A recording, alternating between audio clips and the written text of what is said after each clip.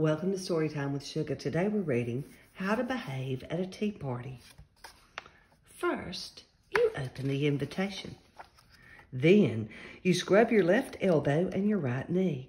Don't forget the ears, Charles, or the nose. Next, you put on fancy clothes. Wear a fancy hat. Underwear does not count as a hat. Help me put out the tablecloth and a fresh vase of peonies. Do not invite the McGann brothers or the frog. Leave the shake in your room, Charles.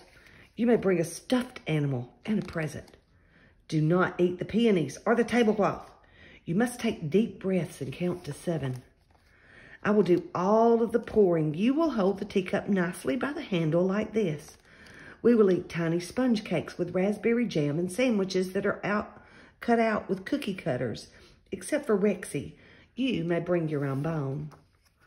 You must say please and thank you. You must not slurp like a moose or burp like Uncle Victor. You must take deeper breaths and count to 382.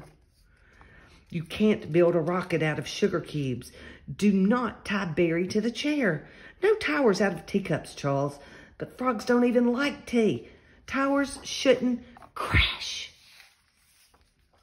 No little brothers at this tea party. No dogs, no frogs, no anybody.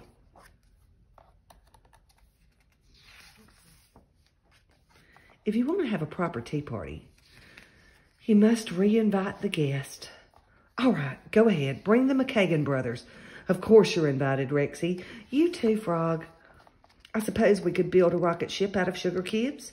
Maybe we could make a castle and a dragon and a moat. You may juggle the saucers if you want to, Charles, and rest a spoon on your nose. You may turn your napkin into a dinosaur and the tablecloth into a cape. If it's high tea, you must drink it at the tippy top. And you must give me a hug and say, "Oh, Julia, you do throw the best parties."